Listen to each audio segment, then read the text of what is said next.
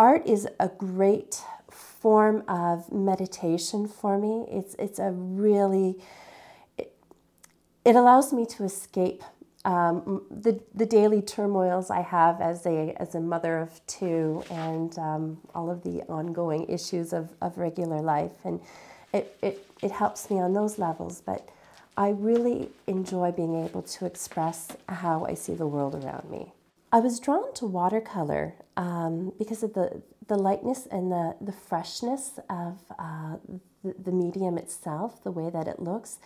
And also because I have a lot of control in terms of the drawing aspect. A lot of my pieces are very architecturally driven, and so having the clean, crisp lines that I can get with the element of pen in my watercolor, I really enjoy. I do find myself drawn towards doors, windows, gateways, portholes. I like the ability to sort of peer beyond what is within my realm of my life, my family, my group of friends, my circles, and sort of wonder about the lives of others. This particular piece here I call the Alcove of Annette. This was painted in the spring of 2014.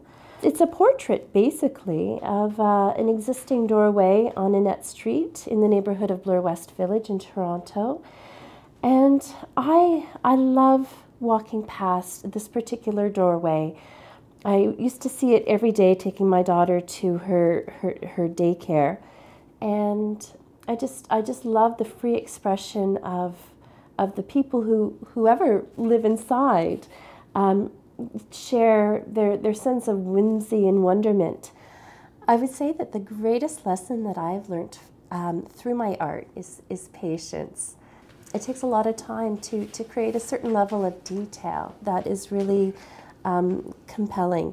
And I've never been a very patient person. And so for me, art has really given me the ability to just take things in stride and know that things will take time and enjoy the process. I want the viewer to walk away with a smile when they see my pieces. Nothing more and nothing less, just a smile.